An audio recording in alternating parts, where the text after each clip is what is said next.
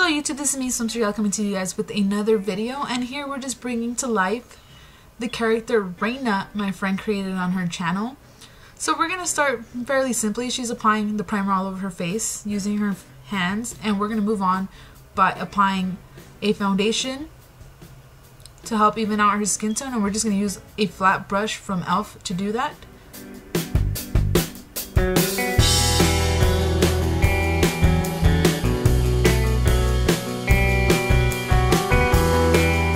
You just want to make sure to buff it in nicely, and if you do need to, you can always go ahead and add another layer of foundation, which is what I did for her.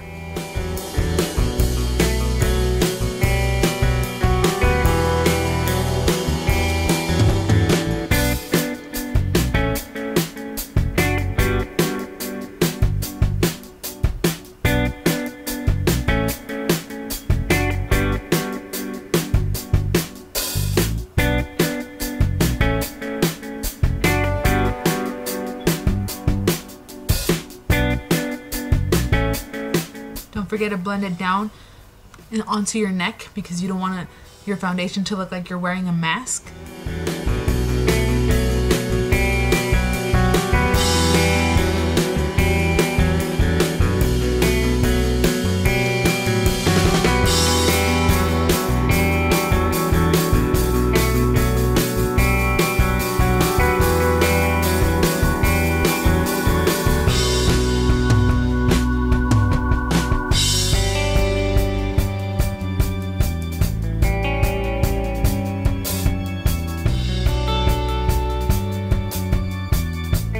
We're just going to go in with a lighter shade of concealer to help highlight under her eyes a little bit and conceal her dark circles.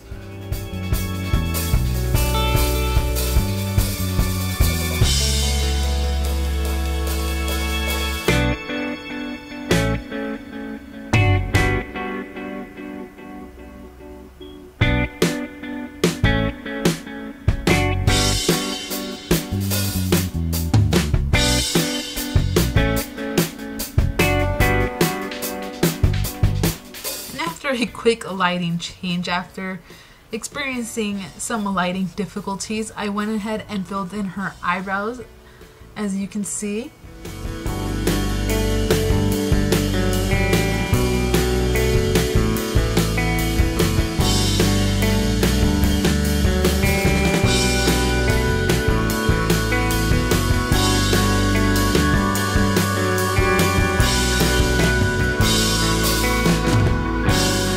I'm just applying an eye primer all over her lid in preparation for all of the shadows.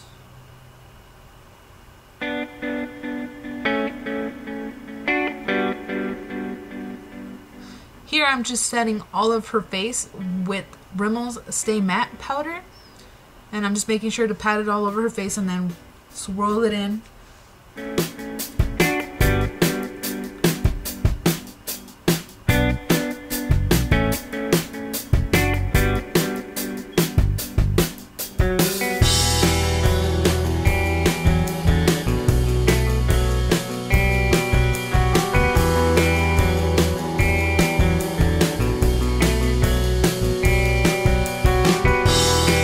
So again, we had some lighting difficulties, as you guys can see.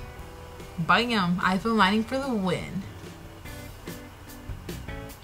So here I'm just going to contour with, not heavily, I'm just using a mineral foundation that's a couple of shades darker than her skin tone is, and going into her cheek area, her forehead, and under, and her jawline.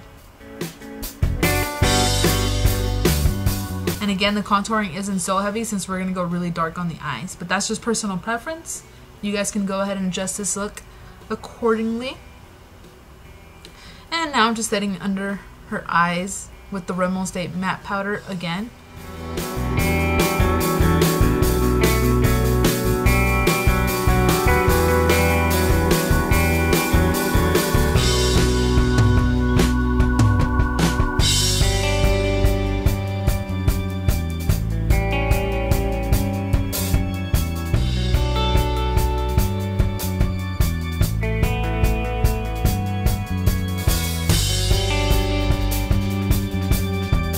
So for her particular eye look, I used 4 shades of purple, a brown crease color to help with the blending, which is the color I'm placing on her crease area right now and working it upward toward her brow bone.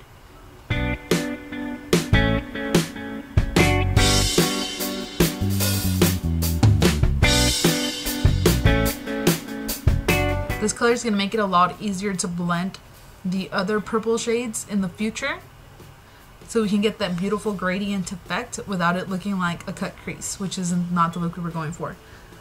So to start off, the first purple shade I used was a light purple that was more pinky toned than it was blue toned, and I just went ahead and put that in the inner third of her eye.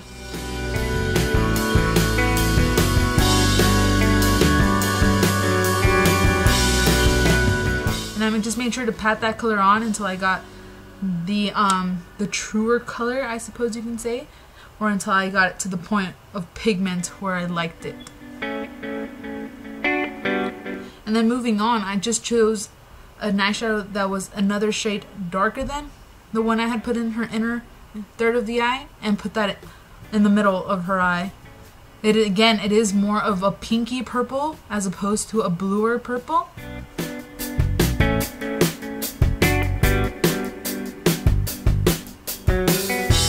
And on the outside, on the outer third of her eye, I put more of a truer purple. And then I went ahead and blended it in so there would be no harsh lines, and it would look like a beautiful gradient going from light purple to a darker purple. And then I just made sure to put a more bluer shade of purple into her crease over that brown color.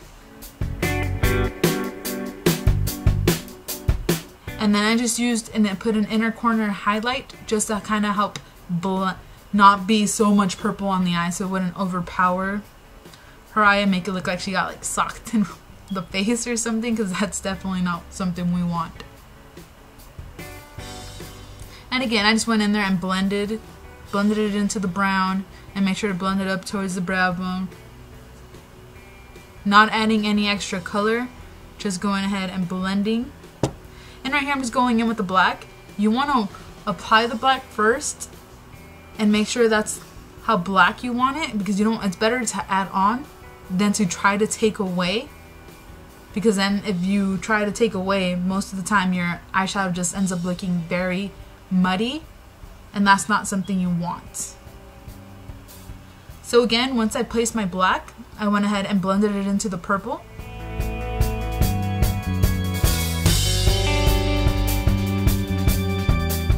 And then I just added a highlight under her eyebrow.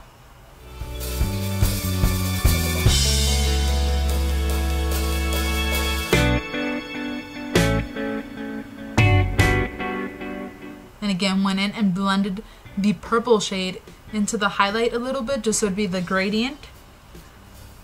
And just went ahead and went back in with the inner corner highlight color.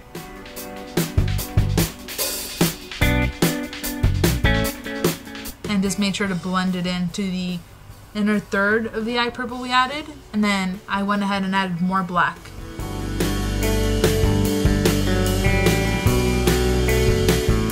And then again, blend, blend, blend, you guys.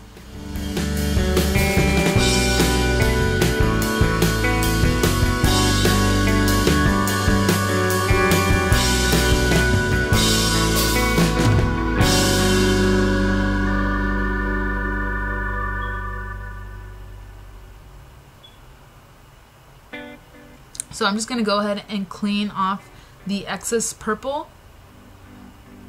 And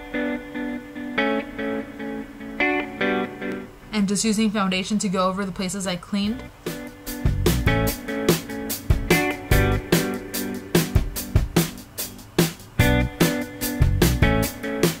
I just used Mary Kay's makeup eye remover for this because it made the process a lot easier than just using a baby wipe.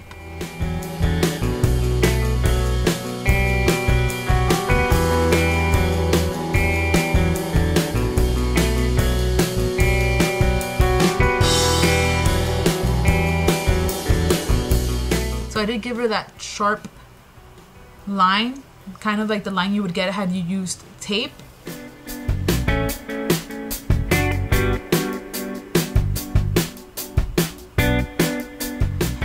go in under her lower lash line and add some of the purple and then some of the black on the outer corner.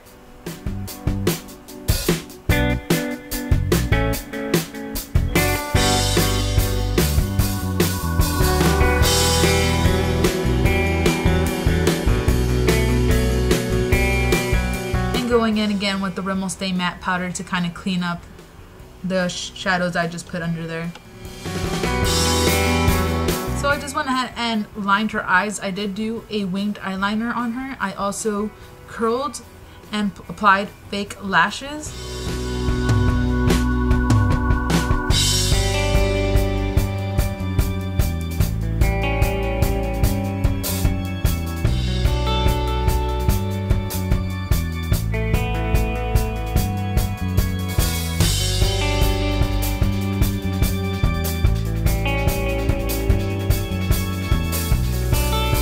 So as you guys can see there, I'm just fixing up the wing a little bit to make it more sharper. And then we just repeated the same process on the other eye, and this is the final look. Here she is wearing a wig. Go ahead and check out her video. I will have a link to it on the bottom bar below. Thank you guys for watching. I look forward to seeing you next time for my Get Ready With Me video. Bye, you guys. Don't forget to like, comment, and subscribe. I hope you guys enjoyed the video, and I hope you guys go check out her channel. Bye.